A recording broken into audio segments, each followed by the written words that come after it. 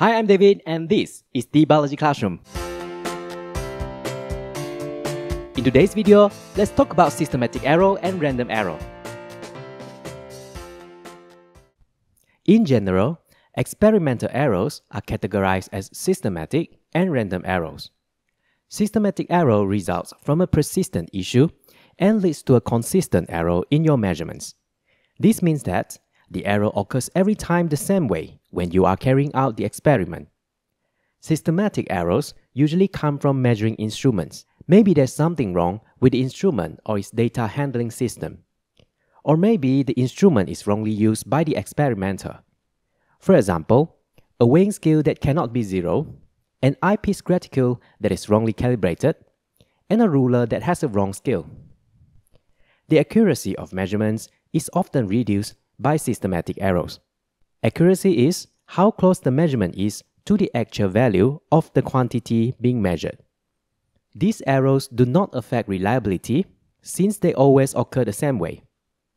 For example, using a weighing scale that is always 0.1 gram heavier than it should be does not give an accurate measurement, but the mean calculated from these results is reliable because it is consistently 0.1 gram heavier.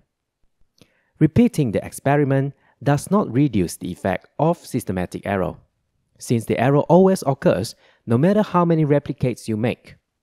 You must change the setup or the instruments causing the error to improve the accuracy. Random errors are errors that fluctuate due to the unpredictability or uncertainty in your measuring process. These changes may occur in the measuring instruments or in the environmental conditions. For example, reaction time when you stop a timer, parallax error when using a measuring cylinder if you always read from different positions, and the fluctuations of temperature during an enzymatic reaction if it is not being controlled. The data collected may shift in each measurement from its true value by a random amount and in a random direction.